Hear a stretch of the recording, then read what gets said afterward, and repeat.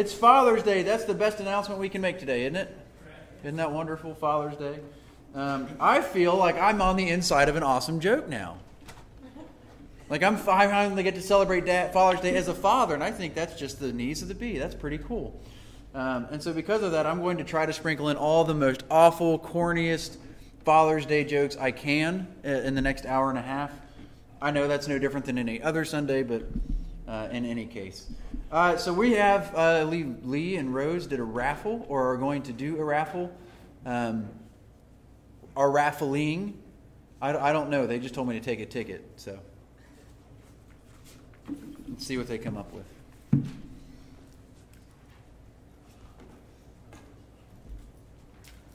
First off, we'd like to recognize all of our men this morning and all the contributions that they give to our church. Do all of you have a ticket? Everybody got a ticket? Okay. We have an amazing group of men here at the church, not just the fathers, but the men, because when we come to our men and we say, we need somebody to work in the nursery, we get them. When we need somebody to fix the parking lot, they fix it. When we need a 25-foot Christmas tree in the front yard, they put it there. Whatever we need, they're there to do it for us, and they are so supportive of our church and everything that we do, and we're just grateful for each and every one of you. So let's give you a hand this morning. And now I have a list of the top 10 things you'll never hear a dad say. And this is just for entertainment. I probably should have given this to Morgan. He could have used it, but anyway, number 10. Well, how about that? I'm lost. Looks like we'll have to stop and ask for directions. Number 9. You know, Pumpkin, now that you're 13, you'll be ready for unchaperoned car dates. Won't that be fun? Number 8. I noticed that all your friends have a certain hostile attitude. I like that. Here's a credit card and the keys to my new car. Go crazy. What did you mean you want to play football? Figure skating's not good enough for you, son? Your mother and I are going away for the weekend. You might want to consider throwing a party. Number 4. Well, I don't know what's wrong with your car. Probably one of those doohickey thingies, you know, that makes it run or something. Just have it towed to a mechanic and pay whatever he charges. Number 3, no son of mine is going to live under this roof without an earring. Now quit your belly aching and let's go to the mall. Number 2, what do you want to go and get a job for? I make plenty of money for you to spend. And the number 1 thing you'll never hear a dad say, what do I want for Father's Day? Oh, don't worry about that. It's no big deal. And actually, they do say that a lot. So thank you guys for all you do. Thank you.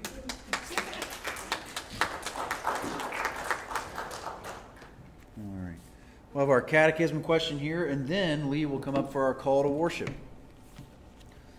Question 25 this morning.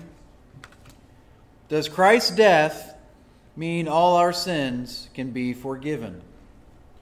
Yes, because Christ's death on the cross fully paid the penalty for our sin. God graciously imputes Christ's righteousness to us as if it were our own, and will remember our sins no more. 2 Corinthians 5:21 says, For our sake he made him to be sin who knew no sin, so that in him we might become the righteousness of God. Praise God that we're saved because he saves us. Lee? I'll be reading from John 8, verses 31 through 38. So Jesus said to the Jews who had believed him, If you abide in my word, you are truly my disciple, and you will know the truth, and the truth will set you free. They answered him, We are offsprings of Abraham, and I have never been enslaved to anyone. How is it that you say you will become free? Jesus answered them, Truly, truly, I say to you, everyone who practices sin is a slave to sin. The slave does not remain in the house forever. The son remains forever. So if the Son sets you free, you will be free indeed. I know that you are offsprings of Abraham, Yet you seek to kill me because my words find no place in you. I speak of what I have seen with my Father, and you do what you have heard from your father.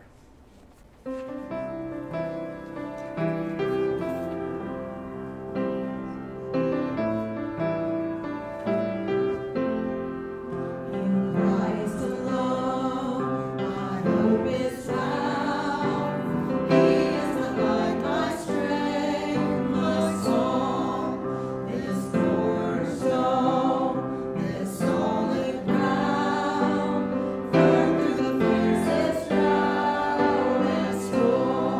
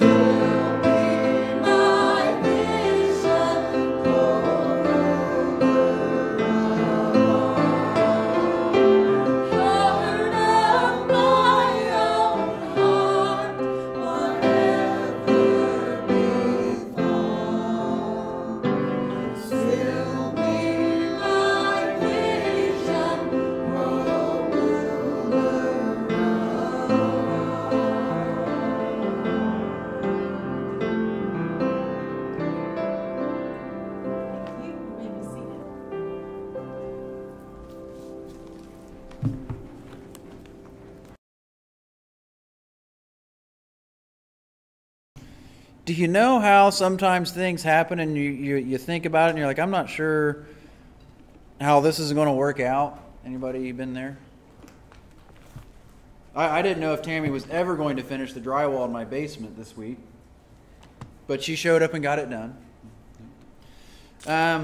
In any case, this is Father's Day, and as a guy who's in the pulpit, sometimes the wrestle is, do you preach?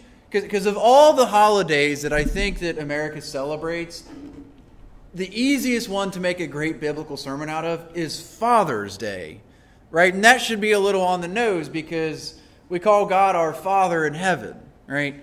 You know, all the other ones I think could largely be twisted into a biblical sermon, could be brought out of Independence Day or the one that's in the popular mind right now, Juneteenth, right? There's lots of great ways to do that, but Father's Day is one that I think is the greatest and the easiest to do so. And yet I still didn't do that here because I thought it's part 3 in a sermon series on missions. How can I make that about Father's Day? And I didn't really intend to or plan to. I thought I'll just stick to the plan because Lord knows when I deviate from the plan, it's usually not great. I'm not a good improviser. I know it seems like I fly by the seat of my pants, but that's on purpose, right? And so I walk up here and I look at my sermon outline, and this week is part 3. It's the how of missions. The how, right? Because we've talked about the command. We are in fact called to go, making disciples to replicate like ourselves. We talked about the who last week, not the band, but who do we make disciples of? See, I told you, Father's Day, terrible corny jokes, right? The Who is a rock band from Britain. I don't know if that's outside of your culture. Most of you aren't old enough to remember the Who, but just thought I would share. So we've talked about the command and the who, but now we're talking about the how, right? And I prepped this outline and I'm looking at it and I think, gosh, the Lord wrote a Father's Day sermon. And so here's what I mean by that. And really, this is how I'm introduced. This is our introduction here. So I'm in 2 Timothy chapter 1, verses 1 through 14. Let me read these verses together, and then we'll jump right in, and you'll know what I mean. So if you're willing and able, please stand for the reading of God's Word.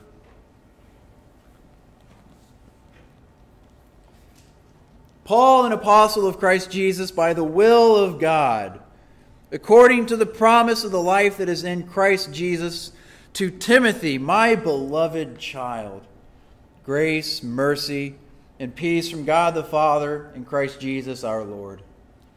I thank God whom I serve, as did my ancestors, with a clear conscience, as I remember you constantly in my prayers night and day, as I remember your tears.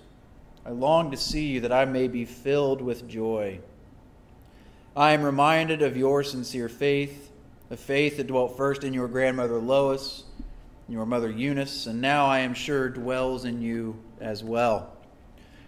For this reason I remind you to fan into flame the gift of God which is in you through the laying on of my hands. For God gave us a spirit not of fear, but of power and love and self-control. Therefore do not be ashamed of this testimony about our Lord, nor of me, his prisoner, but share in suffering for the gospel by the power of God, who saved us and called us to a holy calling, not because of our works, but because of his own purpose and grace which he gave us in Christ Jesus before the ages began, and which now has been manifested through the appearing of our Savior, Christ Jesus, who abolished death and brought life and immortality to light through the gospel, for which I was appointed a preacher, an apostle, and teacher, which is why I suffer as I do, but I am not ashamed, for I know whom I have believed, and I am convinced that he is able to guard until that day what has been entrusted to me. Follow the pattern of the sound words that you have heard from me in the faith and love that are in Christ Jesus. But the Holy Spirit who dwells within us, guard the good deposit entrusted to you. Lord, I ask that this morning our time together would be faithful. Lord, help me to speak according to your will. And Lord, may your people be uplifted by your words. It's in your name we pray. Amen. All right, so a Father's Day sermon that's not about Father's Day, but wasn't on purpose or supposed to be.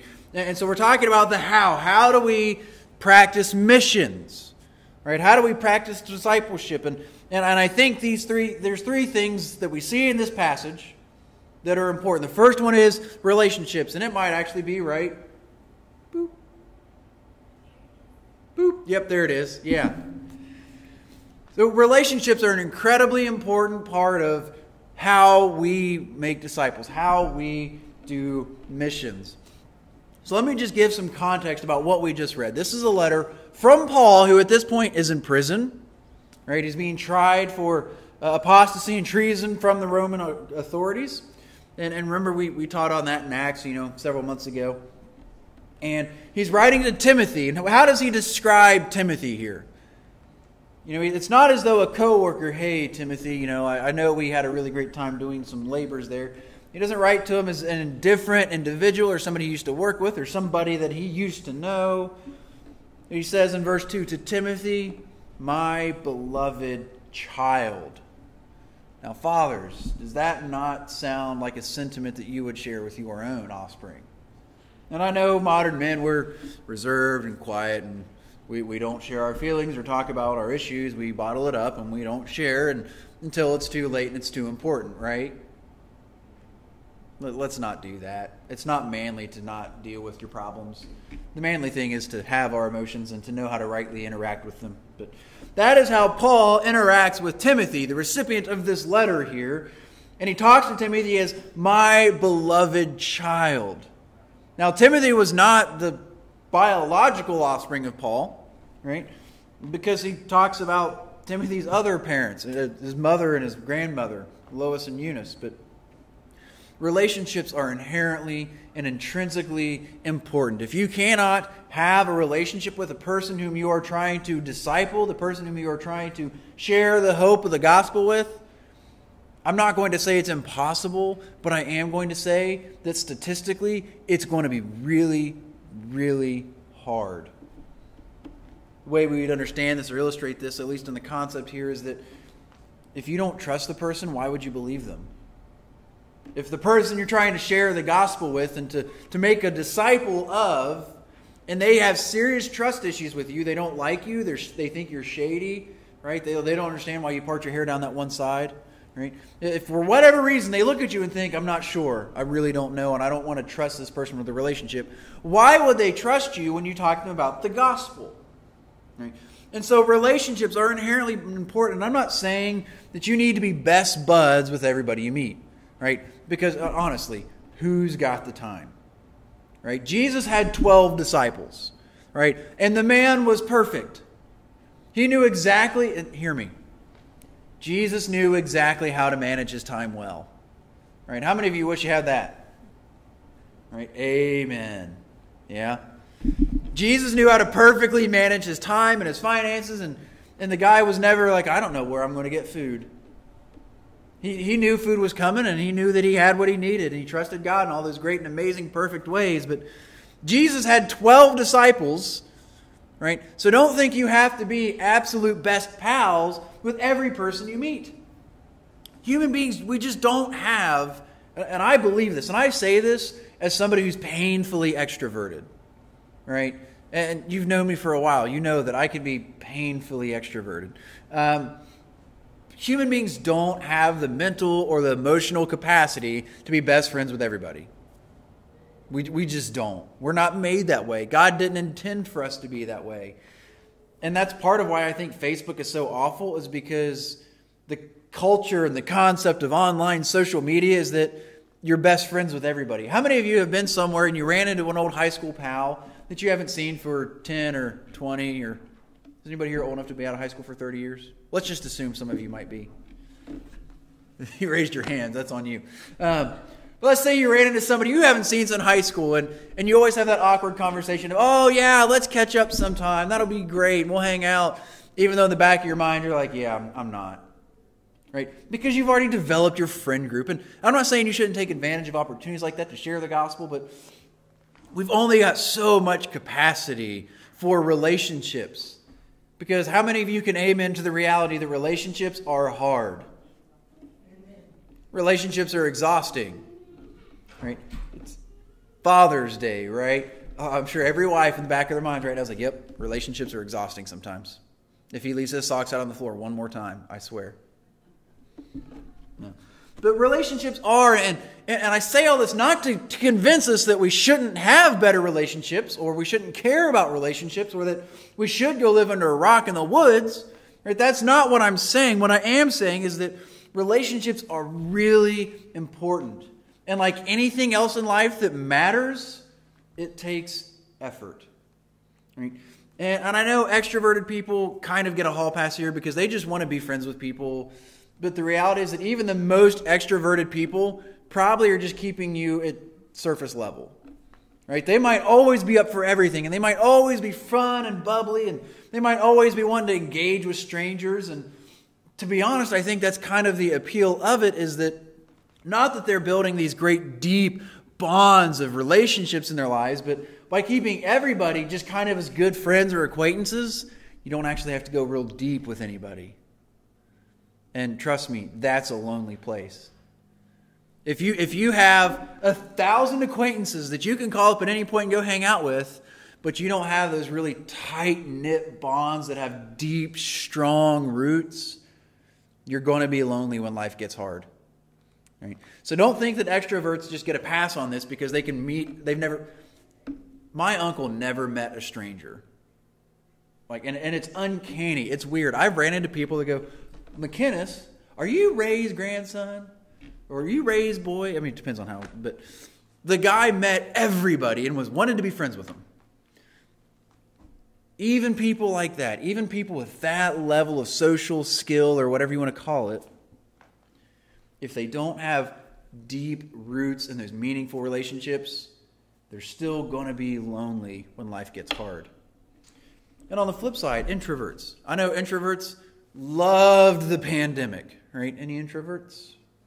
I won't look directly at you because I understand that that's uncomfortable for introverts. But the point is, I know a lot of introverts that are like, I have to stay at home by myself and I'm not allowed to go out in public and I just get to read and do what I want by myself. I love it, right? And a lot of introverts I knew were like, Mary was just like, I have to stay home and not talk to people? Really? Mary loves people, but she is introverted in that manner. And I know that introverts, it's harder to be able to go out and build those initial steps. And yet, introverts can build some of the strongest, deepest roots and bonds in relationships, because if an introvert's going to bother to be your friend, they're just in it. They've already made the mental decision, the mental capacity to build those roots. You're their friend for life, whether you know it or not. Right? And normally the introverts there would amen, but they're introverts, so they're going to be quiet and reserved in church service, but that's okay. So relationships matter. They're deep. They're important. And it's about the depth of the roots of the relationship that matter. Right? And let's be clear on something. I do not want to confuse longevity in friendship with depth of friendship. Right? You can be friends with somebody for 100 years and have a really shallow relationship. Right? We cannot confuse time of the relationship with depth of the relationship. And we know this because Paul and Timothy, they went through some stuff together. Yeah, they had been friends. They had built that bond over time. But the reason there was such a strong bond that Timothy would have tears over Paul's imprisonment, as it says in this passage, is because they had gone through hardships together. They had been through difficulties together. They had been through church planting together. They had done discipleship and administration and ministry and evangelism together. And they did this in a world that was hostile towards Christianity, that knew absolutely, utterly nothing about Jesus. And so they went, and that relationship got deep and it got strong. In the same way that you might plant a sycamore tree by a raging stream, that sycamore tree is going to build a really deep down, strong root so that it can withstand a great deal of weather and a great deal of trial. Paul and Timothy, that's how it was. Their relationship was important because that was where they developed those deep roots. In fact, we might even say that relationships are the space in which discipleship happens. That might even be on the board behind my head. Yep. Yeah, see? Right there. Isn't that awesome? Relationships are the space in which discipleship happens. And the reason I say that is because if you want to share the gospel with people, remember, we aren't called to go make converts, are we? Everybody remembers that from 2 weeks ago. We're not called to make converts. We're called to make disciples. Yes, we're called to make disciples. And disciple is somebody who you spend time with, which means there must be a relationship there. And so ministry then, or discipleship or missions, takes place in the space we call a relationship.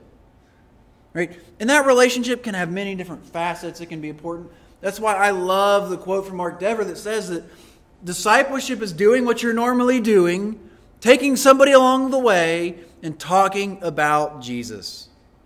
That's discipleship, and that's what we're talking about here. Paul and Timothy, do you think they... Yes, they probably told corny jokes while they were walking down the street. They probably sat down and had hoagies, right? They probably ate street food because that was a common thing back in that day, I guess. I don't know. They did all kinds of normal things. Like we think of Paul spending all of his time like hunched over scrolls and studying. The reality is Paul probably lived his life in a similar manner to a lot of other people. He ate, he slept, he took walks, he enjoyed things. But the difference between Paul and many other people in his day and age was that Paul focused his life on Jesus. So even when he was in the midst of doing normal things, right? Anybody ever cook? How many of you is cooking a spiritual experience? Okay. Food. Morgan loves food. It's spiritual. We get it. But that's the difference there, is that you spend time with people and you talk about Jesus and you focus on Jesus in the midst of doing regular things. So then relationships are important because they are the space in which this happens, that we make disciples, that we go deep with people, that we put down strong roots with people. And if you want to really be a model, if you want to model after Christ, because what does Paul say in verse 13? Follow the pattern of the sound words that you have heard from me in the faith and love that are in Christ Jesus. So Paul's saying to Timothy, he's re-exhorting him here. He's saying, you need to pattern yourself after me. So let's take a wild guess here. Who do you think Paul patterned his life after? Jesus. Yeah, Jesus, right? How did Jesus structure his life or his ministry, at least in a manner that we see? He devoted humongous amounts of his time to discipling a small few, instead of going where he could fit thousands and thousands of people and share the gospel with them. Right? So next time you see a megachurch preacher try to tell you something, remember that Jesus, who has all authority in heaven and on earth and could attract anybody he wanted, focused only on a few. Now, I'm not saying, well, let's just not even go down that rabbit hole. We imitate others as they imitate Jesus. Timothy imitated Paul as Paul imitated Christ. And if Christ is our object, he is our goal, he is the template. Christ was perfect and he had 12. So who are the people that you and your relationships are building deep, strong roots in the gospel with? Because you cannot find a verse in this passage that doesn't have the gospel richly through it. Relationships are the space in which discipleship happens. The second thing I want to talk about, and this is a great segue, is doctrine. Right? Doctrine is important. And I know, I had a guy on Facebook who I know and I like and I care about. He shared something along the lines of, we don't need church, we need Jesus. We don't need religion, we need Jesus. And my question to him was, that's great, but how do you define who Jesus is? How do you define our interaction with Christ? How do you define our worship? And he goes into this litany of things, and I think, that's religion. Religion is simply the structure in which we interact with God. In fact, religion is how we talk about and to God. How do we know what prayer is appropriate and acceptable? How do we know we're not supposed to pray to Mary?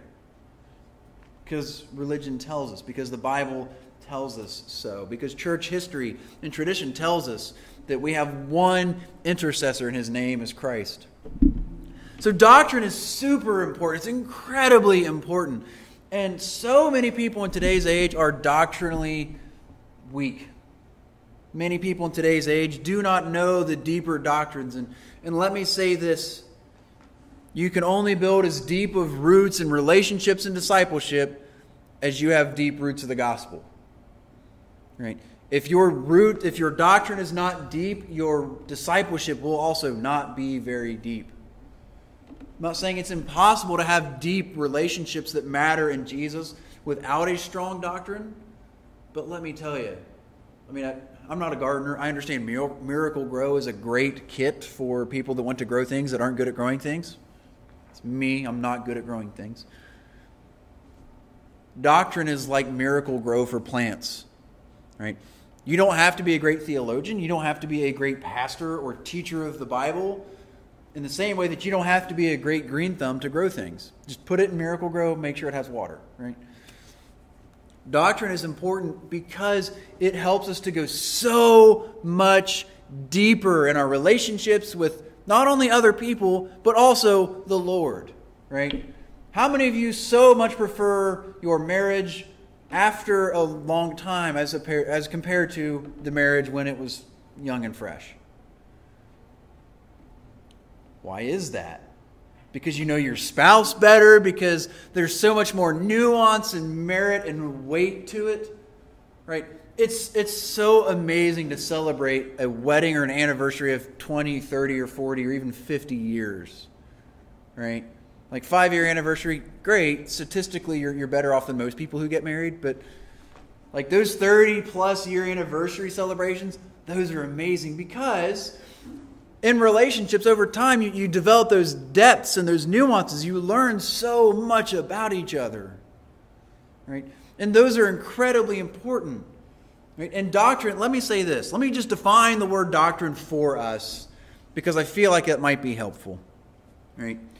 A doctrine is a set rule, right? It is a sure thing. That's what doctrine is. Right? And many people define it as our dogma or our belief structure.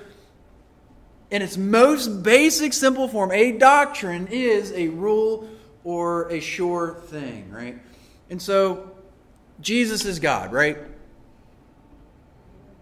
Oh, folks, Jesus is God, right? Hey, thank you. That's a doctrine, right? A doctrine is anything that we are convinced of that is sure, that is a rule. For us, on our rules, Jesus is God. And so if you're going to argue or say Jesus is not God, well, you're breaking the doctrine, right? You're walking away from the sound doctrine. And doctrine is incredibly important, especially on these big picture things of who is God, who is Jesus, what is the Trinity, how is man saved. And doctrine is important because on those big things, that means you either are saved and are going to heaven, you're part of our fellowship, or you're not. Right? There are Latter-day Saints, there are Jehovah's Witnesses, there are Mormons, there are a variety of other groups within 5 miles of here that, while I'm sure are incredibly nice people, deny the basic core doctrines of the Bible. They deny that Jesus is God. They say Jesus is a great teacher, a healer, a savior, yes. But they deny his divinity. They say that he is not God himself. And if you say that Jesus is not God himself, then you have walked away from the gospel. You've devoided the gospel of its power. Doctrine matters because it is the means by which discipleship happens. Right? So Jesus tells the apostles in the Great Commission on that mountain, he says, go to the ends of the earth and replicate. He says, baptize them in the Father, Son, and the Holy Spirit, teaching them to obey all that I have commanded you. Right? Make disciples. And remember that we said that he was telling them to replicate themselves, to emulate what he did with them with other people. Well, what did Jesus do for 3 years with the apostles? He taught them doctrine. He taught them how to live their lives according to doctrine. And doctrine's important. Doctrine matters because it is the means by which we make disciples. How can you disciple somebody if you don't know who Jesus is? You can't. You can't do it well, at least. You got to know at least the basic doctrines of the gospel. Who is Jesus? What is the Holy Spirit? What does it mean to be faithful? What is a disciple, and what does it mean to disciple others? These are important, basic, fundamental doctrines that are necessary for missions, because in missions and in the space that missions happens, relationships, we must have doctrines to build deep roots. We must have doctrine to build strong disciples. Tying this back into Father's Day a little bit, one of the greatest things that fathers do is train and prepare their kids for the hard stuff in life. I was terrified to have a daughter because I know how broken the world is. It's a messed up world. Like, I know you can't train a 1-year-old to carry a firearm, but it crossed my mind. That's how broken I feel the world is, that I want her to be prepared, and I want her to be safe, and I want everything right to go for her. And fathers get that joy of training and preparing their kids. In the same way, we as the church have an obligation. We have a command and a calling. See, discipleship, we think of it as just this great way to build the church and gets more people saved, and I don't know that really is that great of a motivator for us, is it? And that's really a shame. But the fact is that discipleship is not just to how do we get more people in the pews and participating in what's going on here. Discipleship and missions is really about how do we train and equip these children of God made in the image of God to deal with the crap that's going on in this world.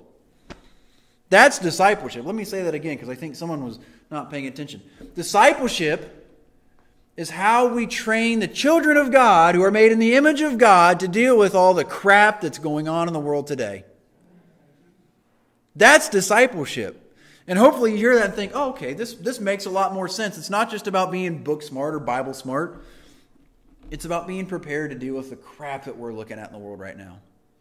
And Lord help me, there's a lot of it. The world around us is crumbling. It's falling apart. It's a catastrophe. Even just in the political sphere, Lord, help us. There are people calling for anarchy and rebellion who claim to be Christians. There are people who do all sorts of manner of nonsense. There are people who lay down their crowns and their thrones at the feet of political leaders. Folks, these are very unbiblical ideas and very unbiblical things to do. And the problem is nobody understands that. There will be Facebook videos. There's been 100 Facebook videos sent to me that float around the internet that say the end is nigh because Trump lost the election. Lord help us. Have some deep theology, folks. Have some doctrine that says that Trump and all the other presidents after him are nobody compared to the king on the real throne. Right? And I don't care if it's R or D or I or whatever letter of the alphabet people want to call their political party. Those are political leaders. God gives them to us for various reasons. How many of you know that God will give a corrupt people a bad government to punish them? That's harsh. I get it. That's harsh. And I don't necessarily know that that's what's happening here now. I won't speak for God other than what He tells me plainly in His Word, but the reality is people are so easily swayed by breezes of false doctrine. Not great gusts and hurricanes of false doctrine that would take even a strong man aside, but just faint breezes of false doctrine and lies that lead people astray. Church, doctrine matters, and we must have deep, sound, strong doctrine. Follow the pattern of the sound words that you have heard from me in the faith and love that are in Christ Jesus. Do not be ashamed of the testimony about our Lord, nor me as prisoner, but share in the sufferings for the gospel by the power of God. How many of you believe we have inalienable rights that are acknowledged in the Constitution for us? Believe this for years. We have the right to self-defense. We have the right to keep and to bear arms. We have the right to free speech. We have the right to life, liberty, and the pursuit of happiness. John Locke, right? You know how many rights the Bible says you have? You have the right to die. And I know that sounds just incredibly harsh. I almost even hate to say it out loud from the pulpit. But we lowly sinners have the right to death. We don't have the right to free speech. We don't have the right to keep and to bear arms. We don't have the right to do as we see fit. I love America, and I love this country we're in because it's great. It truly is amazing. And I love our concepts and our beliefs in life, liberty, and pursuit of happiness because I believe that creates a prosperous, free, God-fearing society. I truly believe that. I do. But Lord help us. Life, liberty, and the pursuit of happiness. Can you imagine trying to reconcile the concept that you just want to be happy with being faithful and obedient and following Jesus? What does Jesus say? You want to follow me? Great. Deny yourself. Deny your happiness. Deny your rights and pursuits that you want to have.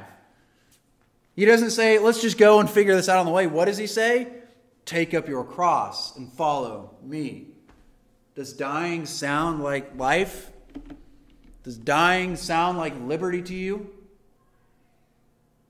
And I don't want to put down or belittle or take away anything from people who have made this country what it is. And I believe that there have been millions that have sacrificed of themselves for the good of this country. And I truly am grateful for such things. But ultimately, the things that will make any country great, whether again or for the first time, is humble obedience to the Lord, knowing great sound doctrine. A country that is characterized by relationships that focus on Jesus, that is what is glorifying. That is what is good. The final reason is Jesus. Jesus is the reason discipleship happens. Relationships are the space in which it happens. Doctrine are the means by which discipleship happens. And Jesus is the reason discipleship happens. Why are you here? Why are you sitting in this pew listening to some little punk 28-year-old kid who has no Bible training at an official seminary level talk to you about the Bible? Why? Because Jesus matters. Because you at least want to care about Jesus. Jesus is the reason discipleship happens. And if you love Jesus and you want to follow Jesus, guess what? You have a command to be in discipleship. You have a command to disciple others. And if you think, I'm not qualified, I don't know sound doctrine, I can't go in those depths. Listen, you can read, can't you? Everybody here can read? Right? We all have copies of the Bible? Those are two things that all 12 apostles couldn't do. Like we forget that there is a time in which most people couldn't read. The apostles were a bunch of poor bloke working kids from the backwoods of Jerusalem that didn't know how to read.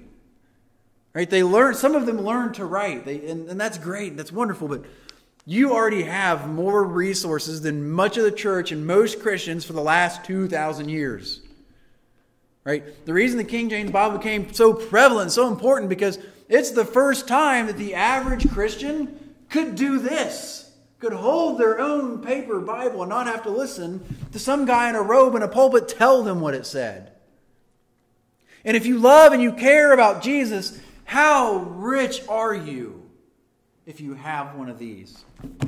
Jesus is the reason we're here. Jesus is the reason discipleship happens, because when you care about this and you want to know what doctrine is and what deep, good doctrine looks like, then you want to do that in context of others. You want to learn from people.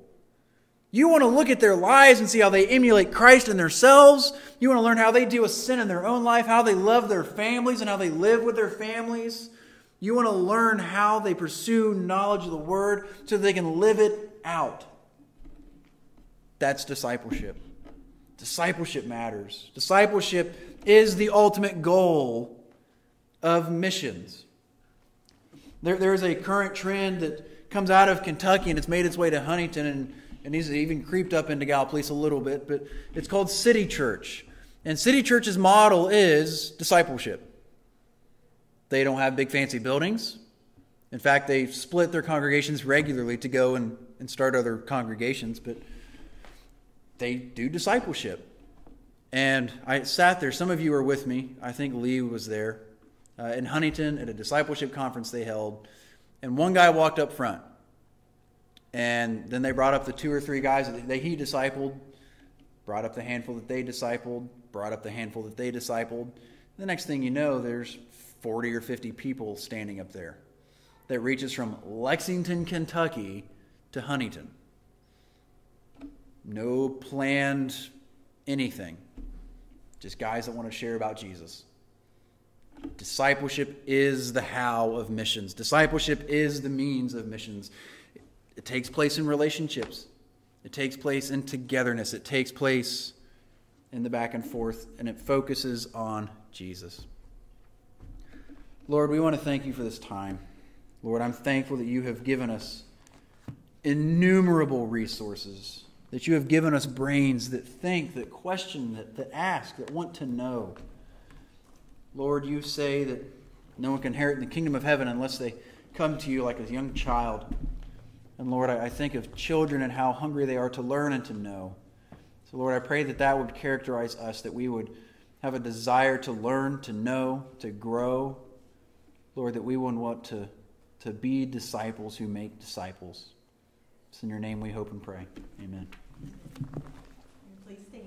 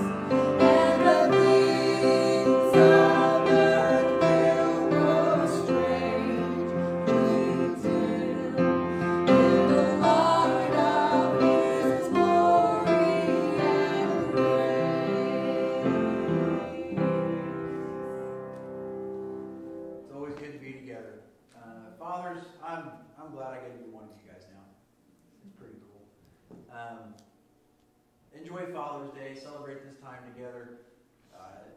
if you know somebody who's got a father, maybe doesn't have any family or anything, give them a call. But, enjoy this time together. Remember that we have one true great Father, and that our fathers point us to Him. So, John, will you pray for us? Gracious Heavenly